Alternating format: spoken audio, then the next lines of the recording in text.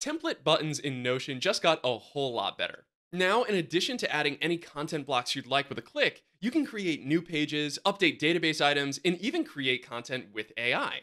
I'm Tom from XRay.tech, the workflow company. In this video, I'm going to show you the latest automation features in Notion's new and improved buttons. If you'd like to see more workflow automation, AI, and productivity tips every single week, be sure to like this video and subscribe to our channel. Now let's take a look at the new Notion button. To access buttons, you can just pull up the content block menu from any page. Type /button and click or press enter to add a button to your page. This will immediately open a module where you can create and configure your button. Clicking on Add a Step will let you add an automatic action that will occur whenever you click on your finished button. Currently, Notion gives you 5 different options for steps: Insert Blocks, Add Page To, Edit Pages In, Show Confirmation, and Open Page. Let's go through each of these options one at a time. Insert Blocks will be very familiar if you were using Notion template buttons before the recent update. It will allow you to define a set of blocks to use as a template. Then, whenever you click on the Finish button, Notion will add the blocks from your template to the page. For instance, we'll quickly put together a meeting notes template with a few headers to serve as section titles and a couple of bulleted lists for notes.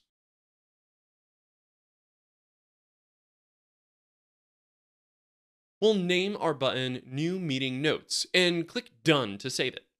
Now, when we click on New Meeting Notes, the template is instantly duplicated onto the page.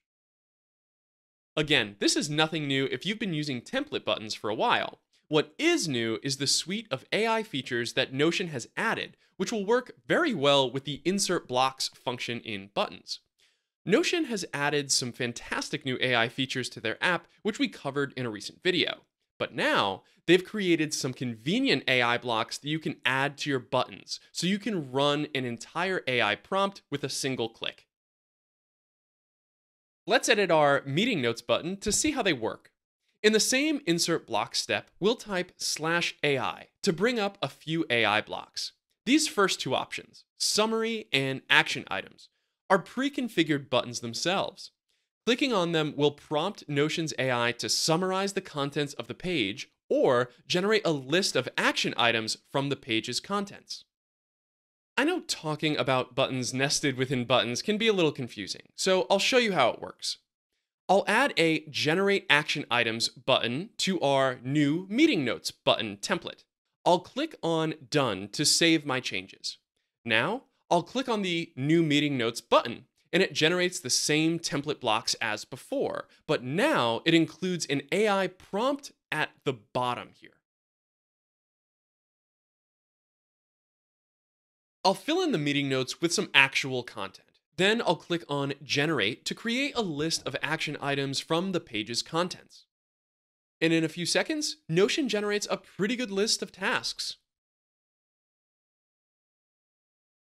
The Summary button works in exactly the same way, so we don't need to go through that step by step. With Custom AI Block, we can create a block with a pre-filled prompt of our own. For instance, let's add a Key Questions section to the Meeting Notes template. Then we'll add a custom AI block with the following prompt. Create a 2-column pros and cons list, assessing each question listed under Key Questions. We'll click on Done to save the button. Then, click on the Meeting Notes button to generate the template blocks. I'll just copy and paste some content to each section, including key questions. Now, I'll click on the AI prompt. And there it goes. We have a nice 2-column layout with some pros and cons for each question. Combining AI prompts with buttons can help you complete repetitive work or get insights from AI in much less time. Now let's take a look at the other new features in Notion buttons. Let's create a new button. Add Page To will let you add a page to a database of your choice whenever you click on the Finished button. Just choose the database you want to add a page to, then configure how the page will be set up. You can add content to any field that's already in the database or just leave it blank. In this Meeting Notes table, we'll fill in the title and the meeting notes date, but we'll leave the attendees blank intentionally. Now, when we click on the Add Meeting Notes to DB button, a new page is instantly created in our database. In this pop-up at the bottom of the screen, there's a handy link that will take us directly to the newly created page. Edit Pages In will let you automatically update pages in a database based on your own custom filters and configuration.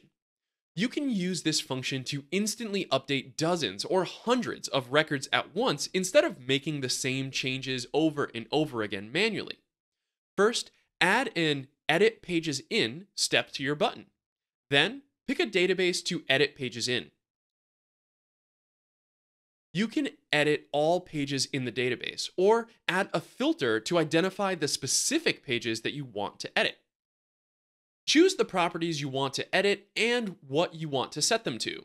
For example, you may want to move the due date for every task that's currently due on a company holiday. Or you might want to remove every task that's assigned to your recently promoted project manager and reassign them to your new hire. The Edit Pages In even works with relation fields. For instance, we can choose to update all of the HR tasks in our tasks database with a relation to our latest employee handbook. We'll choose the tasks database, then set up a filter to only edit the tasks which have their department set to HR.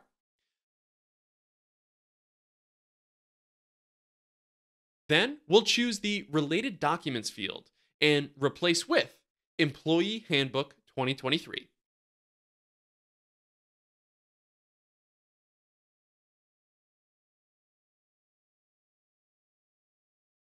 When you click your Finished button, all of your updates will happen automatically, and once it starts, you can't stop it. The pop-up at the bottom of the screen tells you how many pages were updated and gives you a link. If only one item was edited, then the pop-up will link directly to that one page. But if the button updated several items, then the message will link to the edited database instead.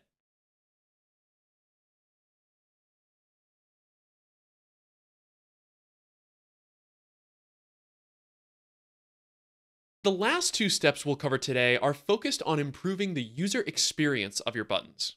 With these features, you can add a confirmation dialog to your buttons and automatically open a specific page. Let's start with confirmation. It can be pretty risky to let users make extensive changes to your databases with a single click. After all, anyone might click it by accident and run hundreds of changes that just shouldn't have happened. With a confirmation step, you can easily add a simple safeguard that will prompt the user to confirm their action a second time before running the automations in your button. We'll open our previous Edit Pages In button and add a new step. We'll choose Confirmation. You can customize all of the text in the confirmation dialog, including the labels for both buttons, but we'll leave them to their defaults for now. Now, we'll move up the confirmation step so it's at the top of the list, so it's the first action that the button performs. Always make sure to place the confirmation step before the action that you want to include the confirmation for. We'll click Done to save our changes. Now, when we click on the button, this modal pops up, asking us to confirm or cancel. We'll click on Cancel to prevent the automation from running. Finally, let's take a look at Open Page. With Open Page, your button will automatically open up whichever page you choose. This can be a useful function to add to any button that adds new pages or edits existing ones. Sure, the built-in pop-up dialog at the bottom will include links to whatever was edited or created, but that's pretty easy to miss. And opening the page automatically will save you a click. We'll add this New Meeting Notes button and add an Open Page step. We'll set it to open up the Meeting Notes database. We can choose to have it open up in a side peek, center peek, or full screen. We'll choose center peek and click Done. Now, when we click the button, the new page is created and the database is opened automatically. Notion's new button features preserve everything great about template buttons and add new automated actions to let you be more productive. With the ability to create new pages, update database items, and even use AI to create content, these buttons have become surprisingly powerful little tools for workflow automation. Try them out today and start saving time on your tedious tasks in Notion. If you've enjoyed this video, prove you're not a robot and like and subscribe for more automation tips every single week. If you'd like to learn more about no-code and low-code automation, follow us on LinkedIn, Twitter, or Facebook, and you can find all of our content on our website at xray.tech. You can check all those links in the resource board down below, and as always, don't forget, keep the flow.